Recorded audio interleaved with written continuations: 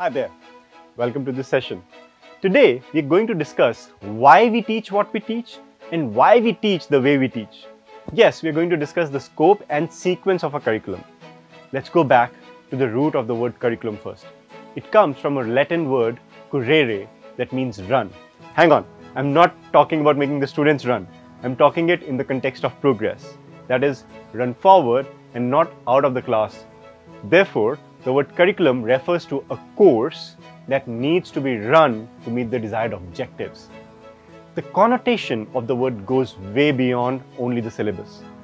A curriculum is a support system for a student that includes what the learner should learn and how should he learn it. Then finally, he is assessed to check whether the learning outcomes have been met or not.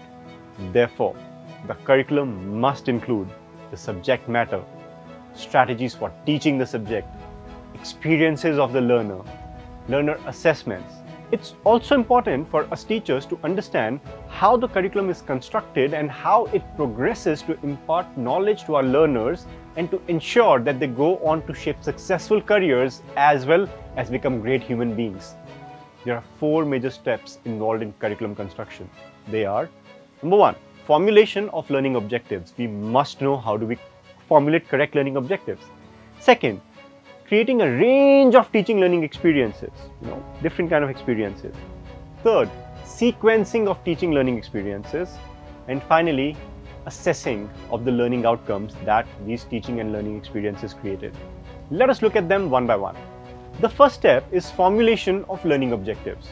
The objectives must be crisp, clear and concise and must state the end result of the course the learners will study. It must also include the time allotted for each topic and subject and the sequence in which it might be taught. Since the students study various subjects, it is important to balance the duration of each subject to avoid overwhelming the students with information overload.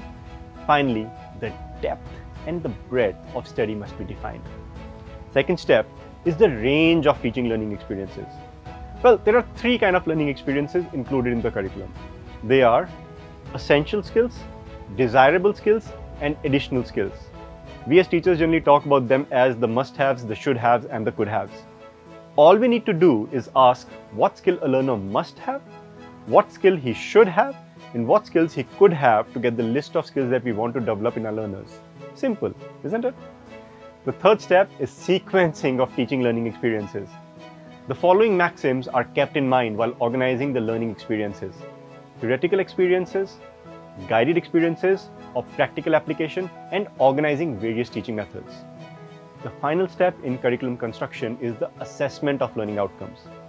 This is a crucial step because it tells you whether the objectives were met or not. So the assessment must be designed to include the purpose of the test, the time, the duration, the frequency and the criteria on which the learners will be evaluated. Now, after the final step, you would have completed an entire journey through a course. You can use these evaluation results to improve your learners' performance and also use them to revise the curriculum for the next academic session. It is important for you to understand how curriculum is constructed so that you can do justice to it. And you know what? You can make a difference there. Create a group of fellow teachers, sit with them, brainstorm and propose changes to the curriculum if you feel like.